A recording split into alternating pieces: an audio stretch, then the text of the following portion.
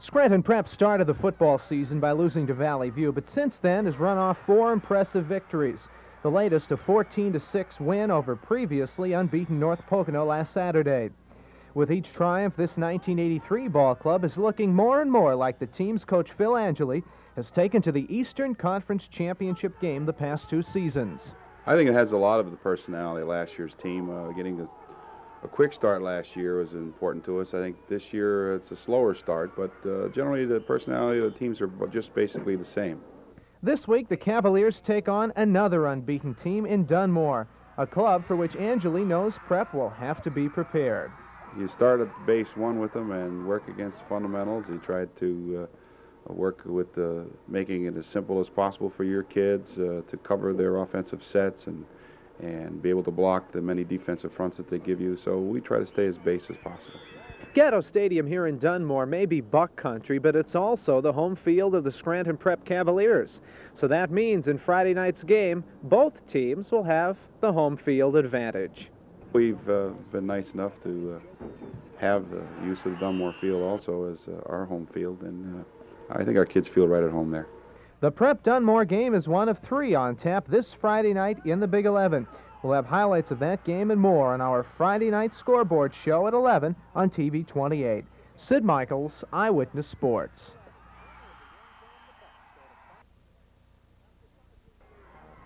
After 5 weeks of the Big 11 high school football season, the Dunmore Bucks are the only unbeaten team in the conference.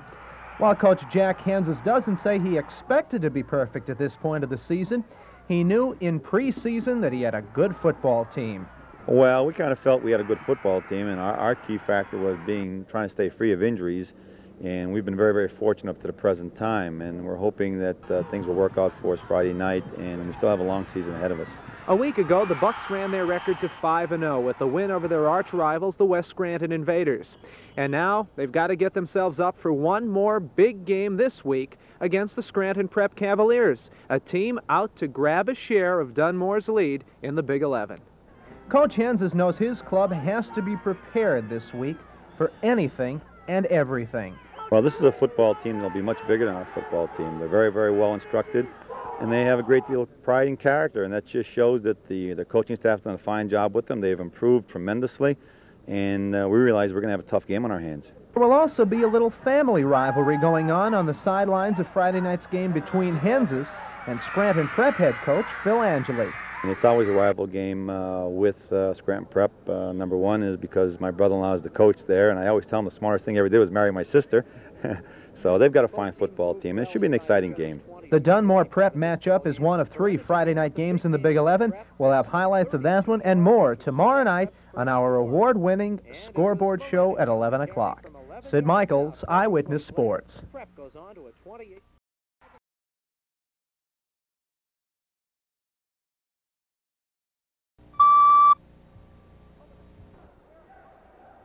Over the past several years, the basketball program at Dunmore High School has become one of the most respected in the area.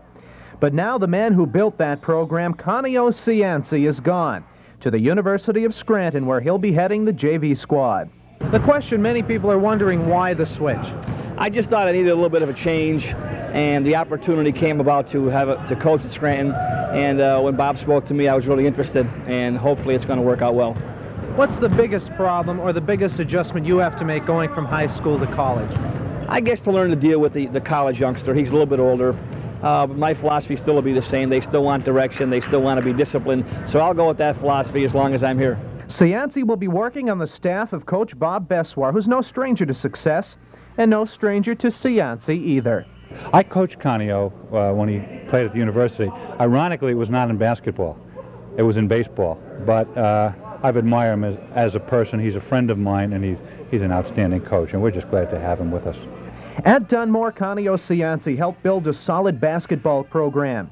At the University of Scranton, he can only add to what has already been a proud and rich tradition in that sport. Sid Michaels, Eyewitness Sports.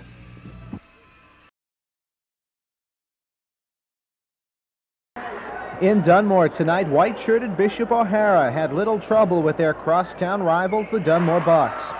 For O'Hara, Romeo Natali with the shot in the lane. The Bruins were ahead 41-20 after 3 quarters. The Bucks got strong play from Sal Marquez with a shot from the left wing. But O'Hara was too strong tonight. Natali, the bounce pass inside to Joe Rossi for the basket. The Bruins go on to win the Battle of Dunmore, 59-38 over Dunmore High.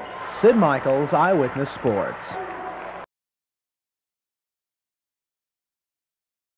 In Game 3, Dunmore and Bishop Hoban, the Lady Bucks, took the lead on this jump shot from the key by Marilee Bamford.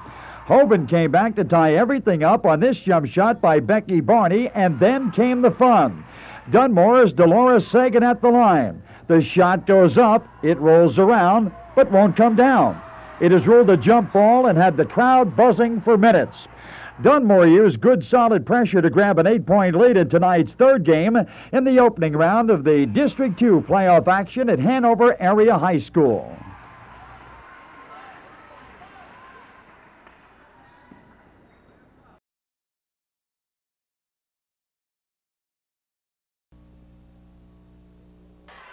In Game 1, Bishop O'Hara in blue jumps out early when John Maldonado scores from the baseline.